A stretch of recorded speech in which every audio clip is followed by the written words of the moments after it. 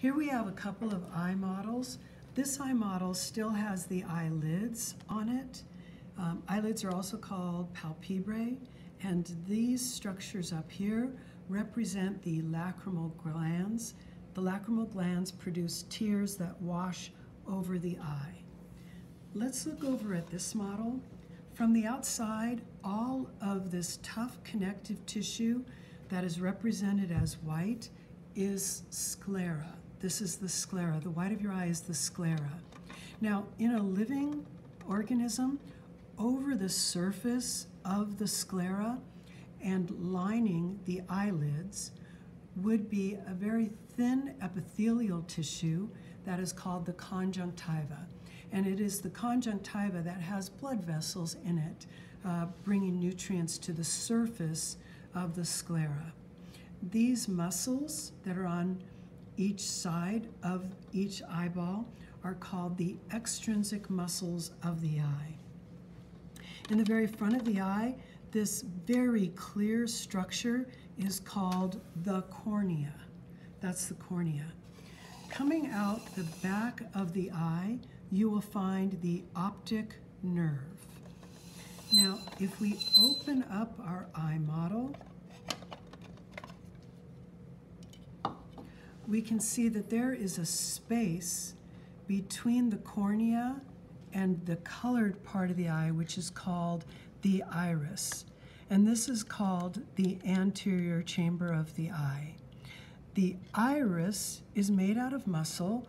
When it contracts one set of muscles, it makes the hole in the center of the iris smaller. The hole in the center of the iris is called the pupil. So contracting some fibers will make the pupil smaller, contracting other fibers will make the pupil larger.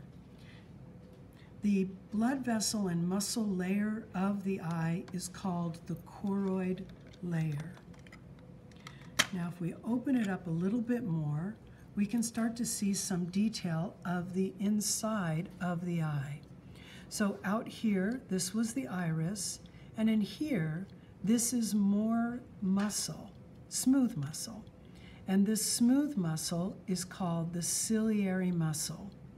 The ciliary muscle is attached to this clear structure called the lens by these little white connective tissue strings that are called suspensory ligaments. The ciliary muscle, when it contracts, it actually releases tension on the suspensory ligaments, which allows the lens to change shape, which lets you focus on reading very small print. When the ciliary muscle relaxes, it causes tugging on the suspensory ligaments, which pulls the lens into a flattened shape so that you can focus on things at a distance. This clear plastic part of our eye model represents the substance that is found in the posterior chamber. And this substance is called the vitreous body. On the back of the eye, we would find all of the rods and cones of vision, along with lots of other nerve cells, neurons, that are carrying action potentials from the rods and cones down the optic nerve and back to your brain. This whole area back here would be considered the retina.